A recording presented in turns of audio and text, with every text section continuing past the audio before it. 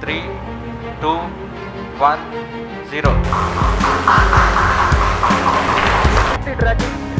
Magnificent lift-off of PSLV C-57 with Aditya-L1 on board. प्रथम भारतीय सौर अंतरिक्ष यान निकल चुका है सूर्य के तेज से विज्ञान को प्रकाश करने।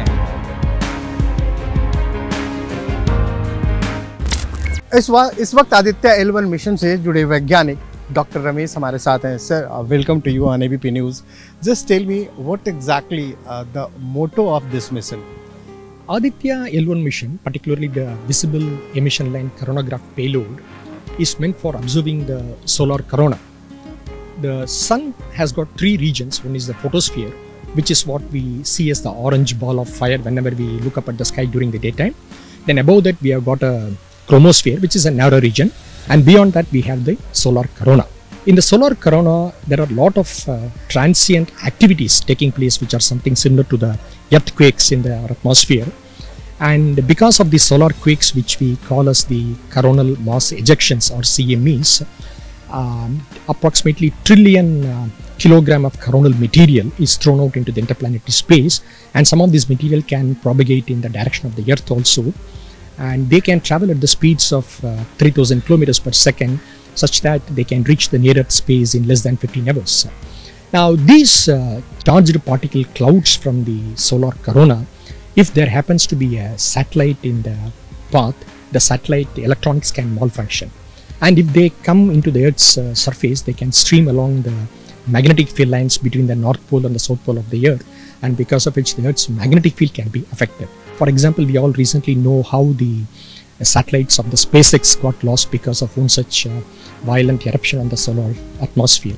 So the motive of this mission is to study these events right from the place where it originates in the solar corona, and then follow them up to the place in the L1 point, so that we can predict these events and understand in better detail. Sir, as we heard that with Aditya-L1 mission, we are also going to study the effect of you can say that radiations of sun, how it will affect the atmosphere of different planets like Earth and all around the sun. See, primarily at this point of time, to study any events like these on the sun's surface, like we have the sunspot cycle, which is 11-year period, we need a sufficient database to get a statistical understanding of these events. First thing is, in this mission, we'd like to understand that what triggers these events in the solar atmosphere, then how many of these events have got the possibility of coming towards the Earth and things like that. So probably as we go along, once we start getting the data, we'll be in a better position to understand these things and whether these can be predicted in advance. So only the data which starts coming out sometime from the month of January 2024 onwards, till then we have to keep our fingers crossed. Sir, as we already know that sun is a star, and after around 4 billion years it's going to be extinct.